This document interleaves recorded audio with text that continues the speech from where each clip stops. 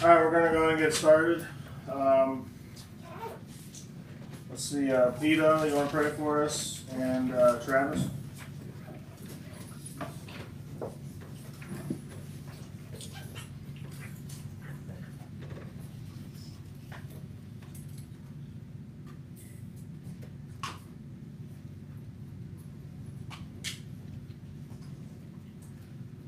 Lord Jesus, I pray that our hearts would look to you right now. We'd ask ourselves, Lord, and Holy Spirit, prepare our hearts. Like, why are we here? Lord, we need to hear you. I need to hear you tonight.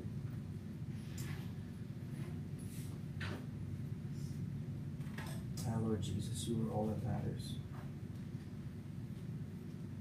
I pray we can have ears to listen to you tonight, Jesus. That we receive the word you have for us. That we'd be changed. That we'd have a faithful expectation that you want to do supernatural work in our hearts. All the burdens, the struggles, the flesh, the things in us that just seem like it's too much, that we would trust that you are in control and capable and willing to push all that aside. Lord, we need your word tonight. Jesus, I pray that on our hearts it would be, we take the time serious and we would see you clearly tonight, Jesus, who you are. Holy Spirit, you would show us and lead us to respond to that. I would say yes to clinging to you, Jesus. You change the desires of our heart more and more. And set us in motion right now, Lord, that our hearts would thirst and cling to every word you have for us tonight. Push us to that place, Jesus. Let us shed everything in this moment and prepare ourselves. I love you, King. Have your way with us tonight. We expect you to do supernatural.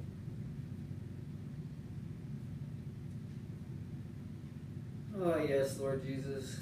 I just want to thank you, Lord. I want to thank you for this time that you allow us to gather, Lord. I want to thank you for the meal in which you prepared, Lord Jesus, to give us strength to be able to wholeheartedly hear your word, Lord Jesus. I pray that our ears are attentive and our hearts are open to the message in which you're about to speak, Lord Jesus. I pray that it deeply saturates our hearts, Lord, and I pray that it transforms us, that it moves us to motion, Lord Jesus, moves us to action to be able to be obedient to your word and walk it out, Lord Jesus. As we hear your word, I pray that it sinks deep into our souls, Lord Jesus. I thank you again for giving us the opportunity to be able to sit here tonight, Lord, and hear your word and take communion, Lord, and just enjoy you and feast on you, Lord Jesus. You are good to us. And I never want to fail to not give you glory for who you are and what you do and what you can do and what you're going to do, Lord Jesus. So may all praise and glory be to you. It's in your name I pray.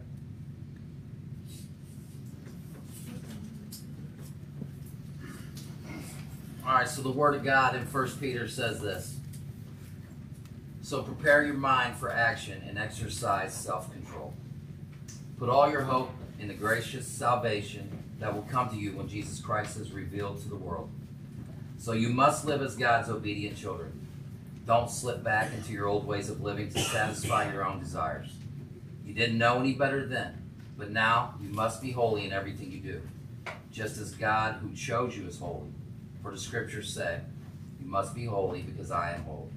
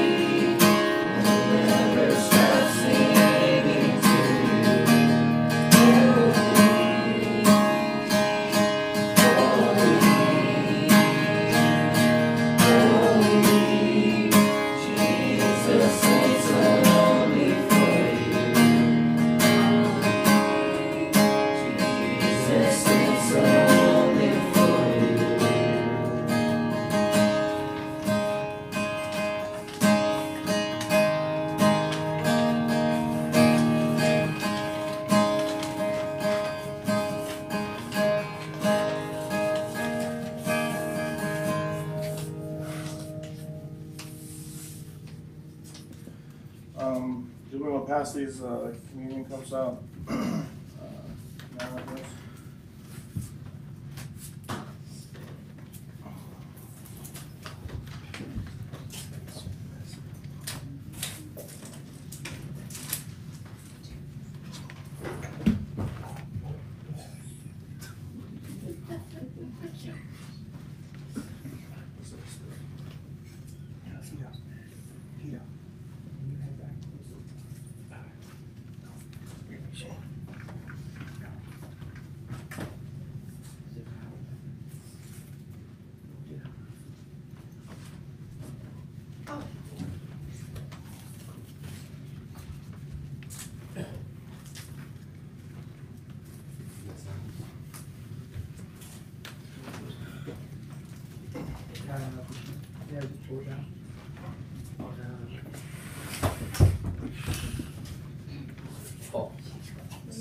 Is it on?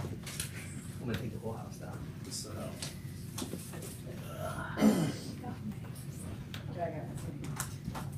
All right, so I'm gonna read out of Matthew 27. I went home earlier today and was just sitting by myself and flipping through the Bible and just asking Jesus what to point out to me, man, what he wanted me to say, and it was I pretty much just felt like I don't need like a bunch of stuff that I written up myself or all these words that were big words or to I don't know, just to make it like look good. And I was just, Jesus was like, just speak the word of God. Like, just, there's nothing wrong with just speaking the word of God. It's all faithful and it's true. So I'm going to start in Matthew 27, 26, and I'm going to read a little bit of this crucifixion and death of Jesus. So Pilate released Barabbas to them. He ordered Jesus flogged with a lead-tipped whip, then turned over to the Roman soldiers to be crucified. Some of the governor's soldiers took Jesus into their headquarters and called out the entire regiment. They stripped him and put a scarlet robe on him. They wove thorn branches into a crown and put it on his head. And they placed a reed stick in his right hand as a scepter. Then they knelt before him in mockery and taunted, "Hail, King of the Jews!" And they spit on him and grabbed the stick and struck him on the head with it. When they were finally tired of mocking him, they took off the robe and put his own clothes on him again, then led him away to be crucified. Along the way, they came across a man named Simon, who was from Cyrene, and the soldiers forced him to carry Jesus' cross. And they went out to a place called Golgotha, which means place of the skull. The soldiers gave Jesus wine mixed with bitter gall, but when he had tasted it, he refused to drink it. After they nailed him to the cross, the soldiers gambled for his clothes by throwing dice. Then they sat around and kept guard as he hung there. A sign was fastened above Jesus, announcing the charges against him. It read, "This is Jesus, King of the Jews."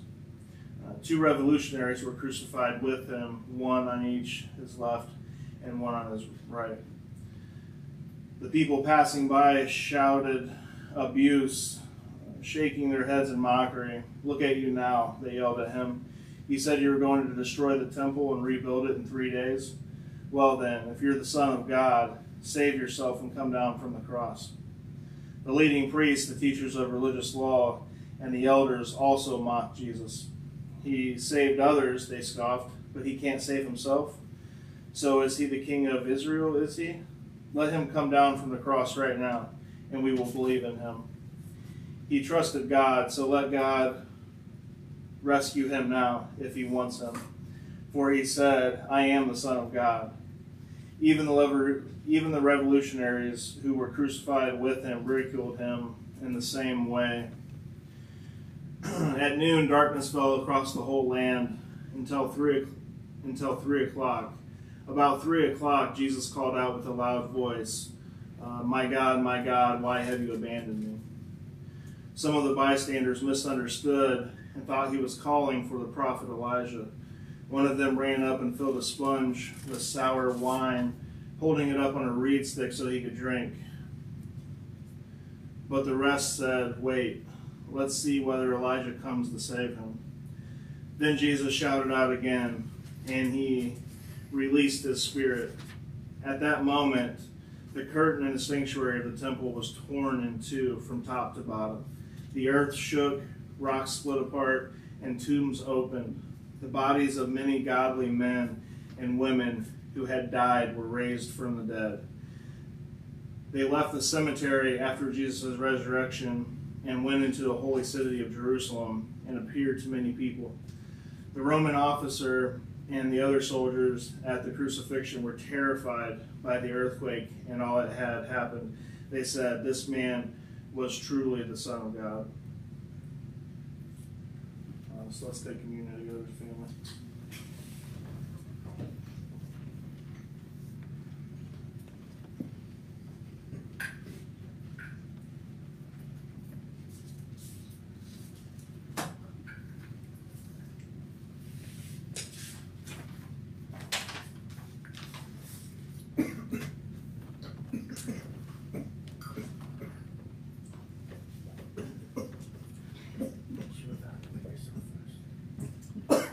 Let's sing this together, guys. When I look at the blood.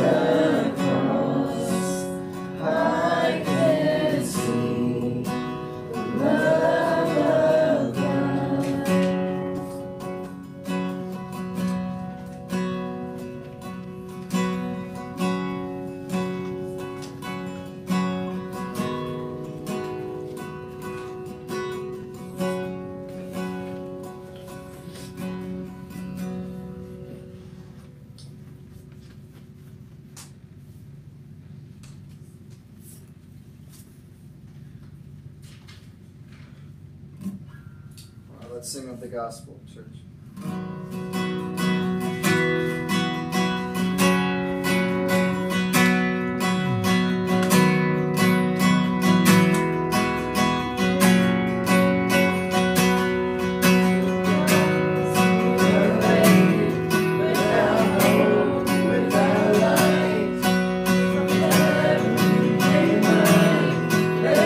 Mercy in your eyes, fulfill all and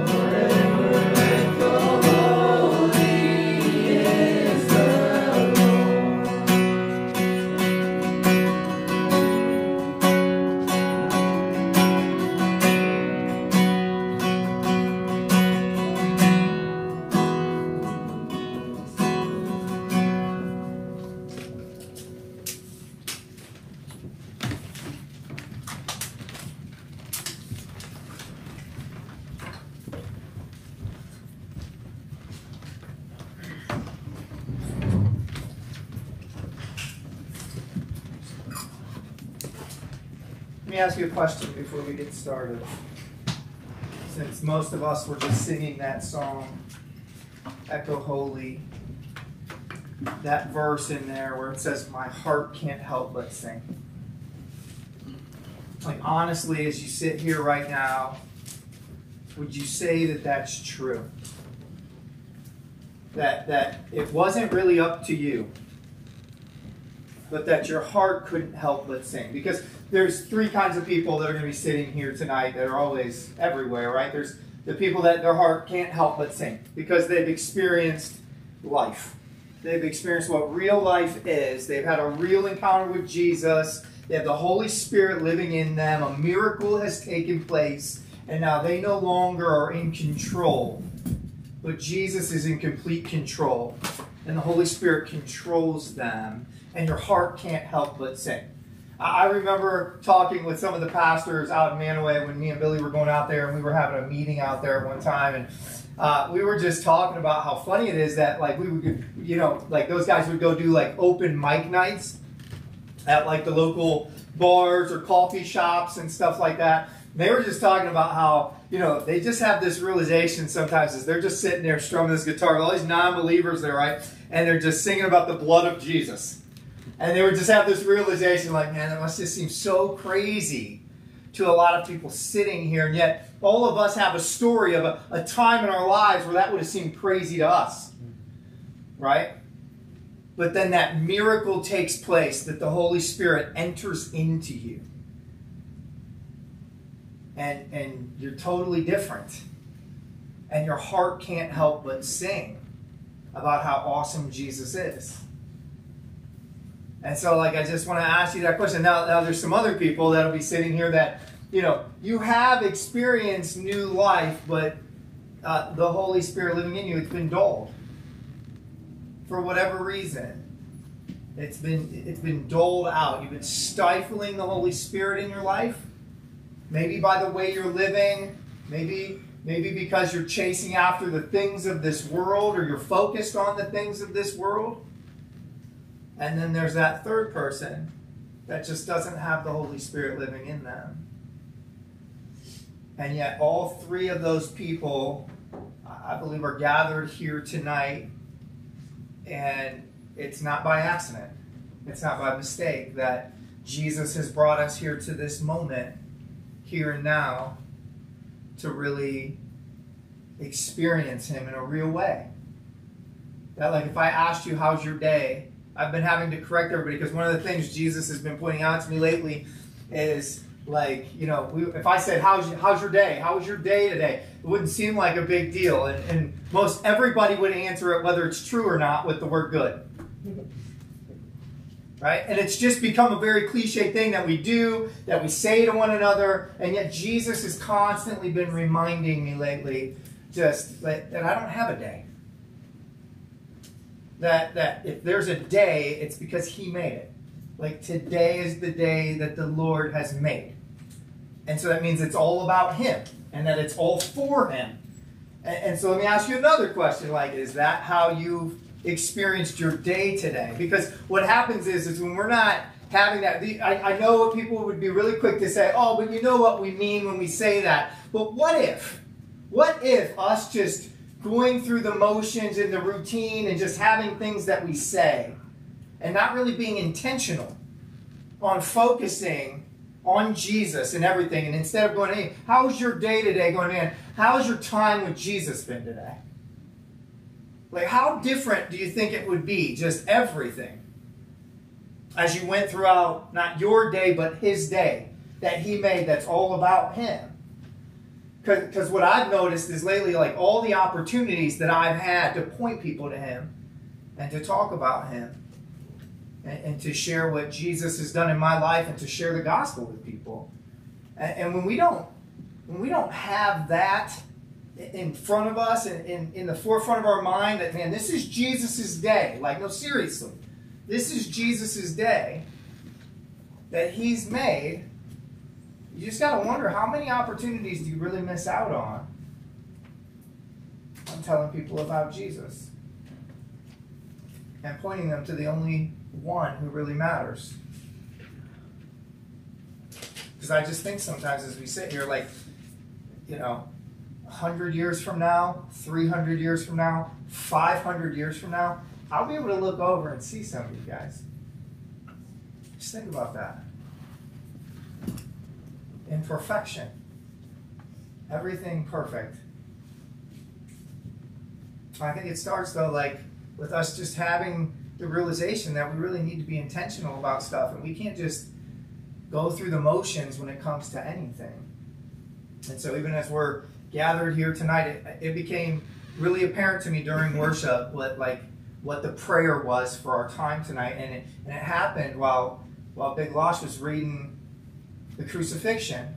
And if you didn't catch it, in the crucifixion, one of the things that always gets me is when they dress him up like a king and they're making fun of him. And then it says when they were tired of doing that. Like, they became exhausted with making fun of Jesus and beating on him to a point that they were just like, well, this isn't fun anymore. Let's do something else to him. But everybody was making fun of him. And when they hung him on the cross, everybody was making fun of him. And if you didn't catch it, in Matthew, both the criminals, one on the left and one on the right, were both making fun of him. Even as the people were passing by and see, both these criminals hanging beside Jesus were making fun of him and were mocking him. But listen to what it says in Luke. In Luke chapter 23, listen to what it says in verse 39. One of the criminals hanging beside him scoffed, "So you're the Messiah, are you? Prove it by saving yourself and us too while you're at it." But the other criminal protested, "Don't you fear God even when you've been sentenced to die? We deserve to die for our crimes, but this man hasn't done anything wrong." Then he said, "Jesus, remember me when you come into your kingdom." And Jesus replied, "I assure you, today you'll be with me in paradise." See, people like to point that out and think that there's some kind of loophole in the scriptures or there's some kind of contradiction instead of really recognizing what happened.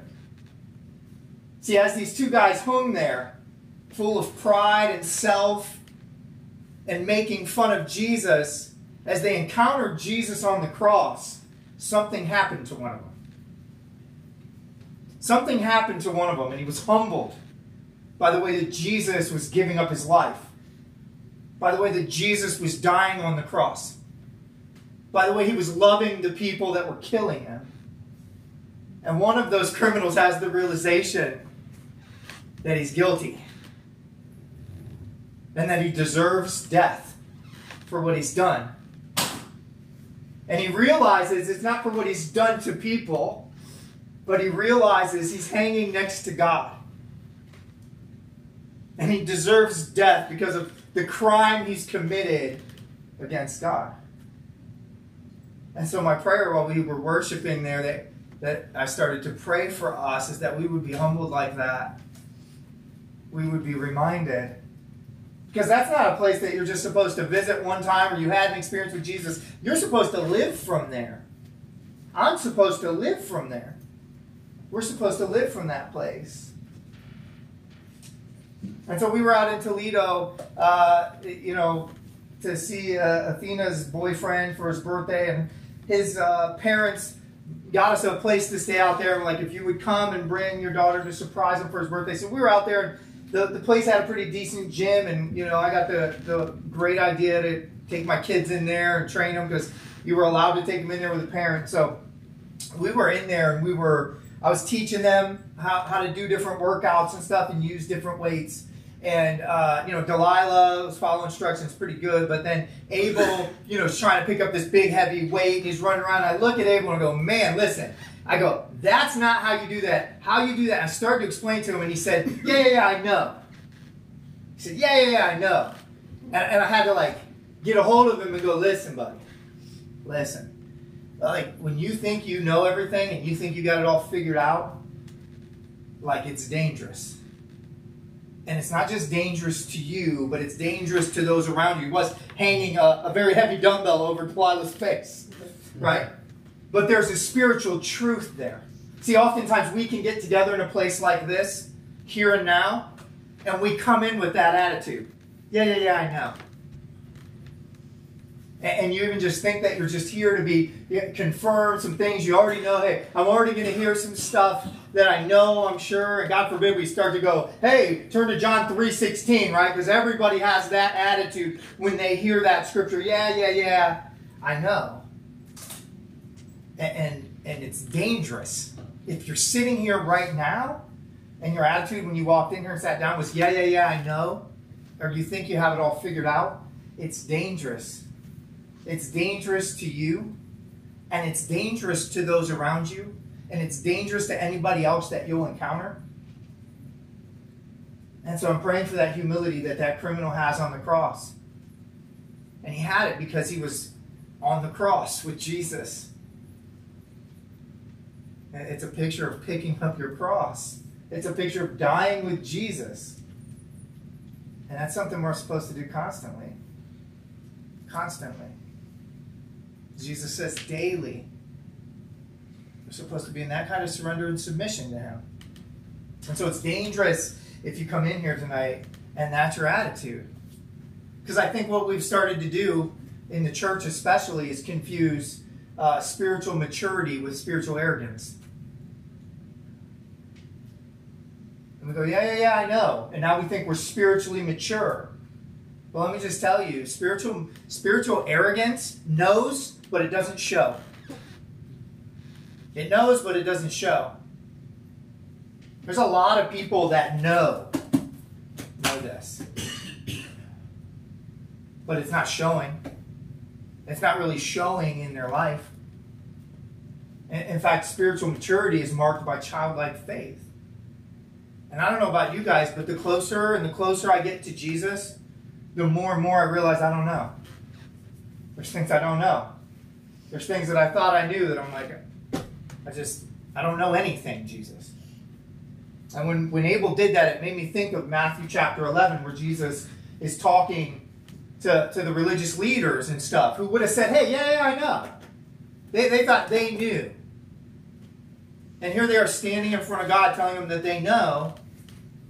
And Jesus says, what can I compare this generation to? It's like children playing a game.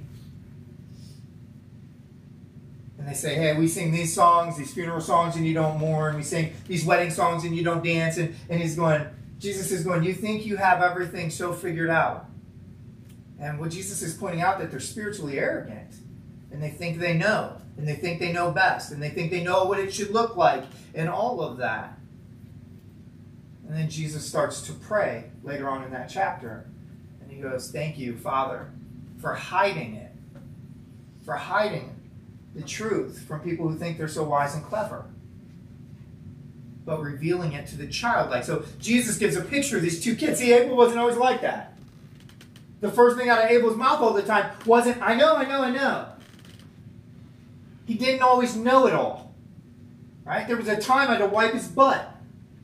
Couldn't go to the bathroom, right? You're a kid at one point in your life. You're sitting here at one point, you were a kid, and you needed somebody to do that.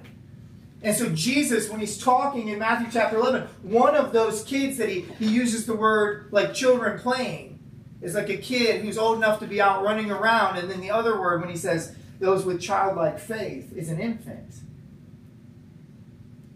And so spiritual maturity is marked by a childlike faith, like true childlike faith, like an infant.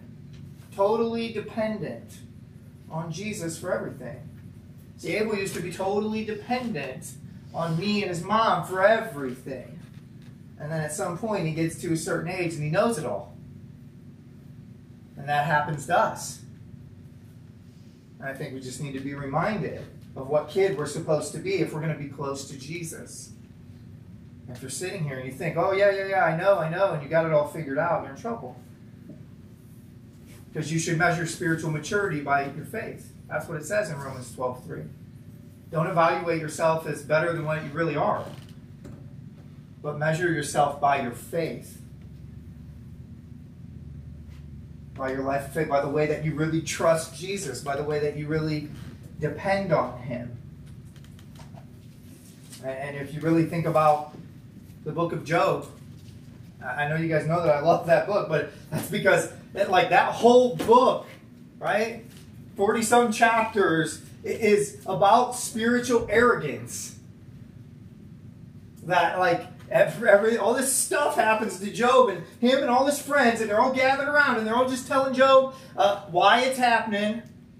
And there's this little bit of truth of the gospel weaved through that whole book, but there's constant people going, this is why this is happening. You did something or you didn't do something. And Job is even defending himself at some point in that book, and he's saying, no, this is why, and this is who God is, and this is what he does. And really, what's really happening is in the first chapter, there's something happening behind the scenes in a world that you can't see, in the spiritual realm, where Satan has literally walked into the throne room and said, Job doesn't love you. And Jesus is going, let me show you that my creation and the people who belong to me are all about me. And really what's going on in the whole book of Job is it's all about his glory. It's all about who Jesus is. It's all about him. And that's what's going on in the spiritual realm. And yet these people in Job, they have this physical perspective, this human perspective, and they think they know what's going on, and they're very spiritually arrogant. And that's why when Jesus shows up, and he says, now I'm going to ask you some questions since you guys know so much. I'm going to ask you some questions, Job, and you have to answer me. But it ends with Job saying, I know that you can do anything and no one can stop you. And you asked, who is this that questions my wisdom with such ignorance? It is I. And I was talking about things I knew nothing about. Things far too wonderful for me. You said, listen and I'll speak. I have some questions for you, and you must answer them. I had only heard about you before, but now I have seen you with my own eyes. I take back everything I said, and I sit in the dust and ashes to show my repentance. In fact, the literal translation here goes, I hate myself. He goes, I take back everything I said, and I detest myself. As he encounters the one and only living God. But this is the point I want to make, because after that, this is what Jesus says. After the Lord had finished speaking to Job, he said to his friends, I'm angry with you and your two friends, for you have not spoken accurately about me as my servant Job has. It's not until this point when Job says, I know you can do anything and nothing can stop you. And he's like a little infant sitting there. And he goes, I know nothing. Like, I talked about things and I said things that were far too wonderful for me to even understand what was really going on. That Jesus goes, now you got it. Now you get it. That's what he says. He goes, Job has talked right about me now. It's not the whole book that Jesus is saying that about. Job was right the whole time. That's not what he's saying. It's right here. When Job finally goes, you can do anything you want. Nobody can stop you. And he's talking about even the things that happened to him. He's going, it wasn't my family. That wasn't my family that you took. That was yours to give or to take or to do whatever you want. That wasn't my stuff that you took. It all belonged to you, Jesus. You can do whatever you want because you know the way to bring yourself glory best. And as we sit down here on these little couches and stuff, he's on a throne, surrounded by hundreds of millions of angels, screaming how awesome he is. And so I hope that's what you were doing when you worshiped, when you sang. I hope that's who you were singing to. I hope you're really singing to him. Because one of the things that Jesus has just been pointing out to me lately, even about worship, is are we singing songs that sound good to us? Is that why we pick them? Is that why we like them?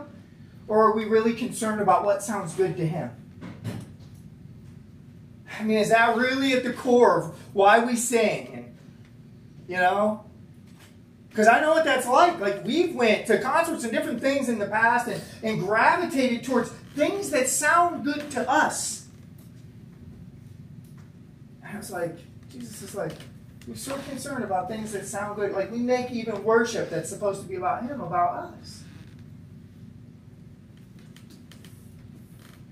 And the key to all that is acceptance, right? Job comes to this place where he starts in the beginning really well. He starts really well in the beginning. He goes, should we only accept good things from God and nothing bad? And he worships. But then he gets lost there in the middle. And he starts talking about things and thinking that God is someone that he's not. And he becomes very spiritually arrogant until the end, when he actually experiences what spiritual maturity really is. And so the key is he came to a place of acceptance. And so listen to what it says here in 1 Timothy. In 1 Timothy chapter 1, in verse 15. Now listen, I wholeheartedly believe that the word here in 1 Timothy chapter 1 tonight has the power to bring you to a place of true worship. If you'll accept it, and that's what it starts by saying. This is a trustworthy saying, and everyone should accept it. That Christ Jesus came into the world to save sinners, and I am the worst of them all. But God had mercy on me so that Christ Jesus could use me as a prime example of his great patience with even the worst sinners.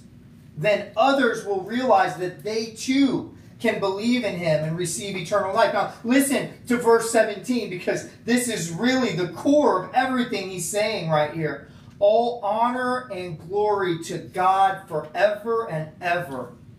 He is the eternal King, the unseen one who never dies. He alone is God. Amen. And you see where Paul is going, this is all about the honor of God's name. I mean, just think about what the Bible says about this. Just to remind us all.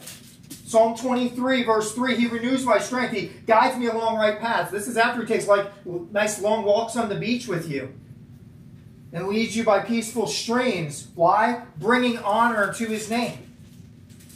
Psalm 25, verse 11, for the honor of your name, O Lord, forgive my many, many sins. Psalm 79, verse 9, help us, O God of our salvation. Help us for the glory of your name. Save us and forgive us our sins for the honor of your name. So why did Jesus save you? For the honor of his name. For his glory. Why does Jesus forgive you? For the honor of his name. For his glory. Because of who he is. And you got to remember that, because then you'll understand where it says this is a trustworthy saying and everyone should accept it. And so this is talking about true acceptance. Not the passive thing that we talk about when we talk about acceptance, where it's like, I'm going to accept Jesus into my heart. The picture of that passive acceptance would be Peter in the boat, Jesus going, hey, follow me and I'm going to teach you how to fish for people. And Peter going, no, it's cool, I'm just going to say a prayer, stay in my boat. I accept you, though, into my heart. You go ahead, Jesus. I'm going to pray from here. I got some fishing to do. And yet so often, that's exactly what we see. We see people claiming to follow Jesus and saying that they love Jesus, and yet their life displays them still in the boat, kind of doing what they want to do, and not laying it down completely and leaving everything and following Jesus. And so when it says, man, this is to embrace this saying, this teaching. Because in that Matthew 11 where Jesus is talking about the kids, y'all probably would say, I know it, be careful. Those who have heavy burdens, come to me. But what's he say? He goes, yoke up to me and let me teach you. Let me teach you. So here in 1 Timothy, where it says, this is a trustworthy saying, everyone should accept it, that Jesus came into the world to save sinners. See, most people would say, yeah, I know that. You would point to John 3:16. God so loved the world. This is how God loved the world, that he sent his only son, that he gave everything, so that if you would believe in him, you wouldn't perish, but you would have eternal life.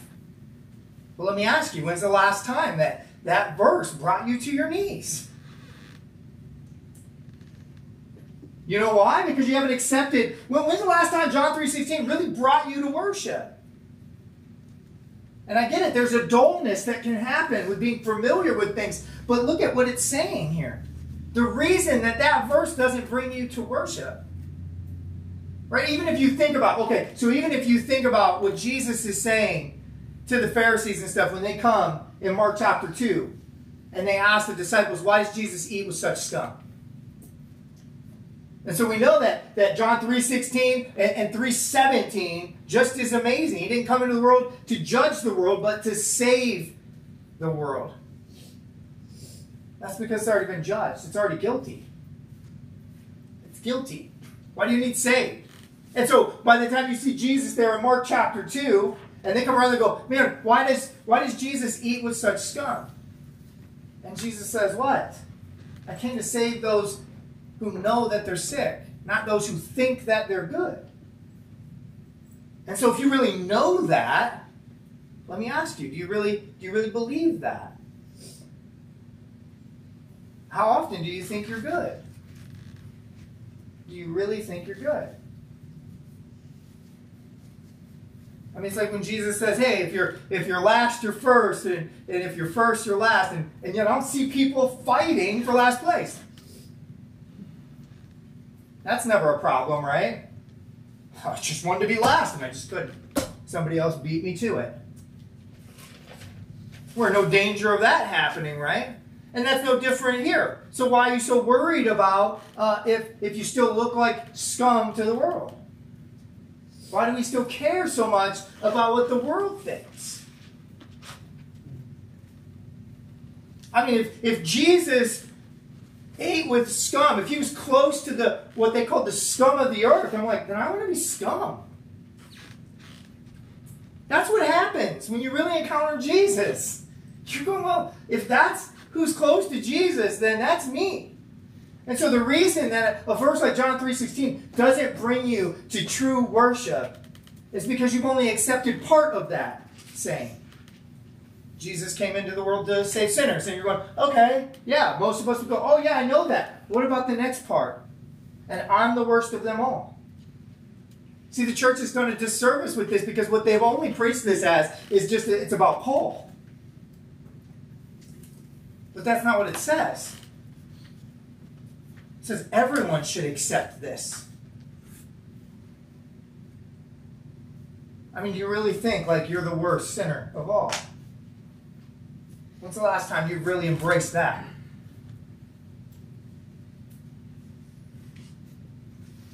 Because that'll bring you to true worship. See, it doesn't sound like it would, right? It's like, you're like, whoa, hold on. No, but it will. That'll bring you to true worship.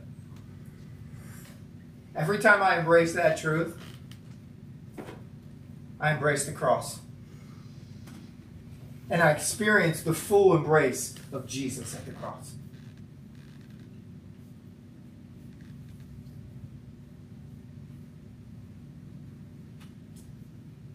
And so, I'm the worst.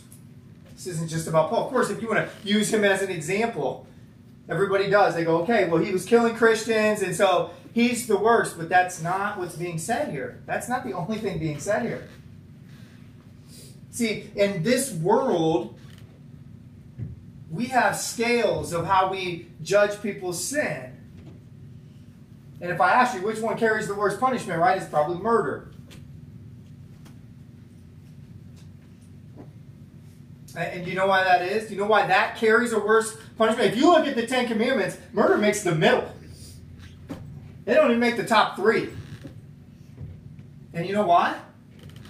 It's because this world embraces life. Human life is the highest standard, right? That's the highest value. Not the image of God. I mean, when the image of God is the grading scale, it's easy to go, man, I'm the worst. It's easy to go, I'm the worst. When it starts out going, you better not put anything above me or anyone above me. That's what God starts out by saying. You better not worship anything else. Completely give yourself to anything else down here but me. And then murder comes in later, right next to like, hey, keep this one day holy. Like, don't desire what your neighbor has. All of those things require death. And so it's easy when you start to look at the grading scales, the image of God and who He is, and His glory and His name. It's easy to go, man, I'm the worst. And that's should be everybody in here. That should be how all of us, if you claim to follow Jesus, you should look at yourself. I'm the worst. And if you don't, you haven't, and you're not fully experiencing God's mercy. If you don't fully embrace being the worst of all sinners. Because if I asked you, like, who would you say is the worst in here, right? We'd have a whole bunch of different people give a bunch of different answers of who it is. And you know, I was used to think Pharaoh right away. So I'm like, man, that guy just face to face constantly with the power of God. And then every time he got a little bit of relief, went back to his sin. Went back to his greed, went back to his control, went back to his power. Sound familiar? Yeah. Yeah. Get a little bit of relief. And we've all lived that life. And this is the problem with even people's testimonies, and this is why the church at large, when you're looking at a traditional church, is mostly dead. Because they don't look at their sin as the worst. They don't look at themselves as the worst sinners. And yet in Luke chapter 7, all Jesus was saying is hey, who would love me more, the one forgiven 50 or 500? And the guy who doesn't think he's the worst goes, well, you know, the one 500. Not realizing, man, the penalty is the same. What if you don't pay back the 50 and death is the consequence? What if you don't pay back the 500 and death is the consequence? And it should be based on the consequence. That's the grading scale. It's based on the consequence. Not what you've done. And so there's people in the traditional church at large that they don't look at their sin as the worst. They don't look at themselves as the worst sinner. And even in this church, it's no different. I mean, you can find somebody. You can always find somebody that you'll be able to look at and go, nope, they're worse than me. I mean, I really started to think about this because this is what I spent my time doing with Jesus for the last couple of days. And when I got alone with Him, I was just worshiping Him and crying tears of joy over the cross because I'm like, I'm the worst. I'm the worst. And yet you had mercy on me. And like, listen, I thought about it. I'm like, what about like Hitler? I mean, come on. Right? But that's not the grading scale. I know Billy on Sunday was talking about going up the mountain, and Moses going up the mountain. You weren't even allowed to touch the mountain, or you were put to death. Without question. No ifs, ands, or buts. No oops, I slipped. He was like, man, if that filthiness touches my mountain, you understand like who He is? And that, man, He has made you, and then yet how He's loved you? But if you don't think you're the worst of all sinners, it's like you're not experiencing the fullness of the mercy of God. Because you don't need the fullness. Other people need the fullness more than you. And so if you don't embrace being the worst of all sinners, you won't experience. That's why it says in James chapter 1, stare into the perfect law that sets you free. That's what it's talking about. It's a mirror to look in and go, and I don't mind out. And there's freedom there. But so often we drift into this spiritual arrogance. But it's all about His glory, and that's what it's talking about in verse 17. And so when's the last time that you were really just undone by the cross. Like really rejoicing because of the cross. I guarantee it traces back to you not thinking you're the worst. I guarantee it. You haven't had that moment hanging on the cross where you've had that realization of like, I deserve to die. I deserve to die. And yet, God's had mercy on me.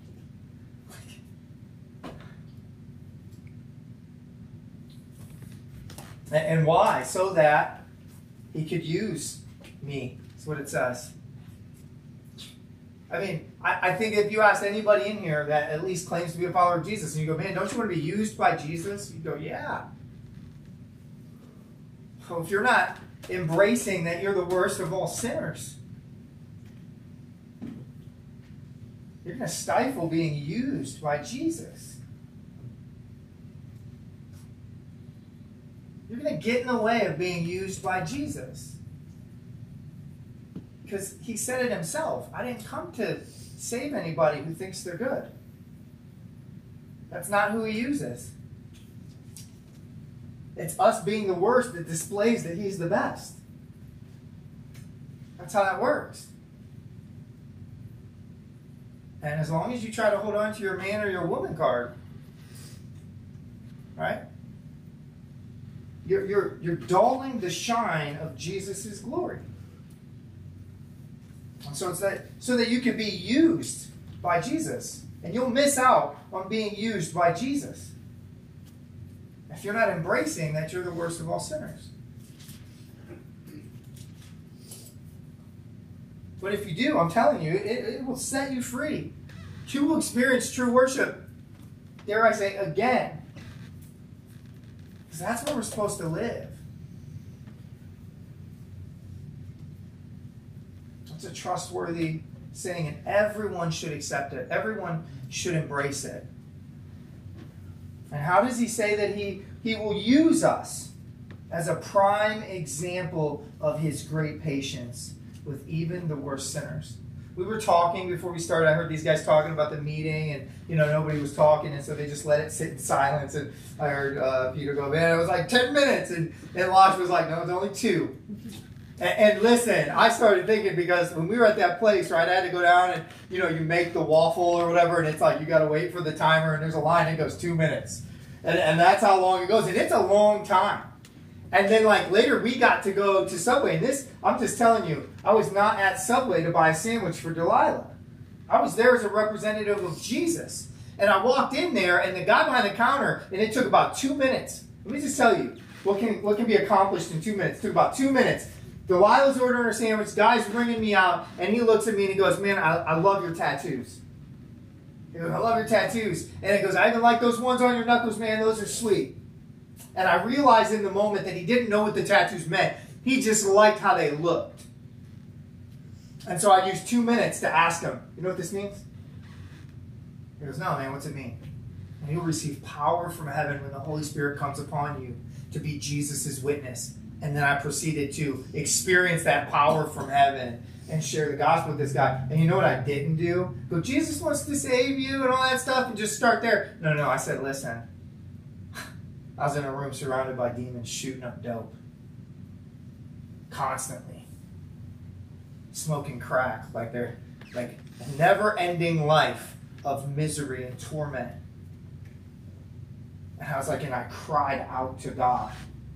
And Jesus answered me and spoke and said, "I never left," and put me on my face and put a new spirit in me. When I stood up, I, for the first time in my life, dumped drugs. And he changed my life. And I was and now he's using me to tell people that so they know too. Because that's what it says here. As a prime example of his great patience. So others will realize that they too can believe in him and receive eternal life.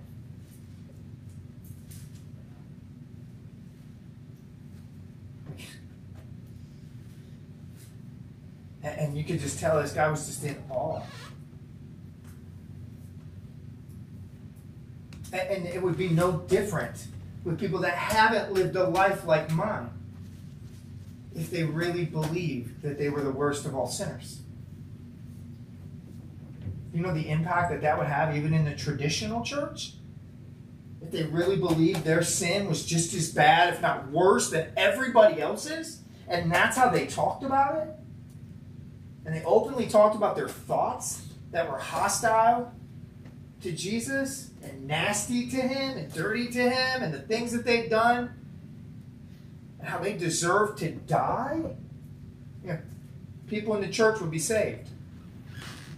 That's what would happen. And so I just told him, I'm the worst. And you could tell he realized in that moment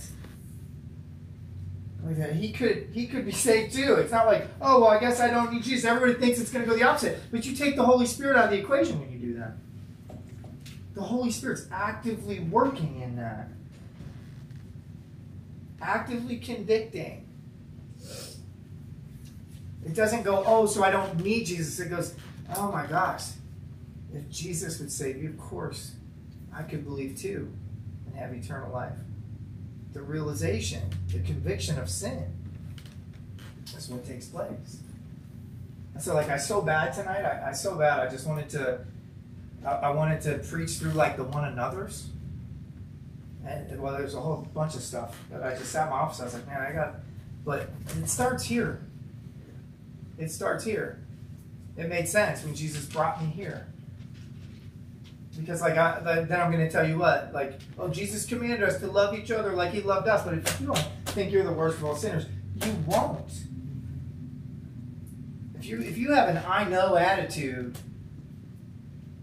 you won't really live out what Jesus is telling us to live out here.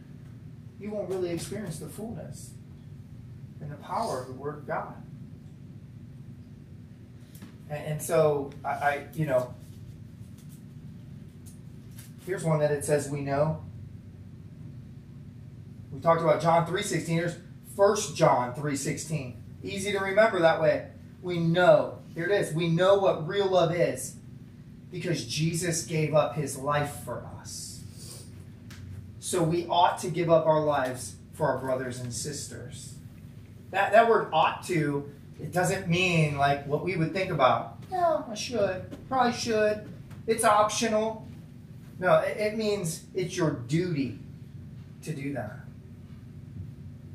That you must give up your lives for your brothers and sisters. And I think the most concerning thing to me is as I look around the church, it's easy to find people who would say that they would give up their lives. But it's not easy to see people actually doing it. And I'm not so stupid that I just believe that they would when the time came for whatever they think is going to happen when it's supposed to be how we live. We know what real love is. Oh, do you? Well, if you do, it'll show. And if not, then there's a spiritual arrogance that you have that separates you from Jesus. It separates you from Jesus. He says that. Because if you know and it doesn't show, that's a problem. But all glory and all honor to Jesus, the one and only King, forever. Amen? Amen. Let's pray.